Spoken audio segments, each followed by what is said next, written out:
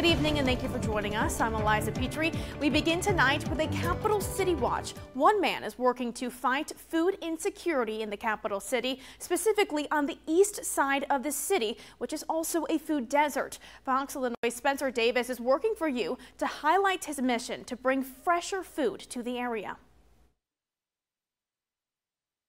Years since making Springfield his home, he's been helping make sure the community is a better place. Eve Duman immigrated to Springfield 6 years ago and says he immediately noticed the lack of fresh food, so he set out to make a change. For me, it was just, being an asset for your community and being capable of using your knowledge, your skill, your talent, and the connection that you have to bring impactful change. That change comes in the form of the Motherland Community Garden on 15th Street. The property now has more than 60 beds of fresh produce and even fresh honey, meaning there's always something that needs to be done.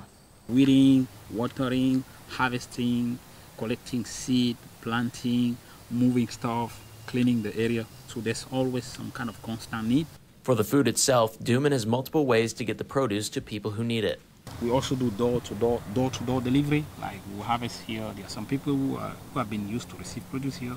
They cannot come here. They have some physical limitations, so we deliver it to them. We can put the rest over in the pantry, and we can also take it. We used to take to Salvation Army. For partners like Memorial Health, the work that Duman is doing has been a boost to the area. So it is vital in the work we do to partner with just community-based organizations like Motherland Gardens to promote healthier lifestyles, address the food insecurity and food desert that still persists on the east side of our community. So it's been amazing to work with Eve. Projects includes bringing students to the garden to learn how their food is grown. From the studio, I'm Spencer Davis. Thank you, Spencer. Duman was recently given the Service to Mankind Award by the Sertoma Club of Springfield for his contributions. If you're interested in volunteering, you can find the Motherland Gardens Project on our Facebook.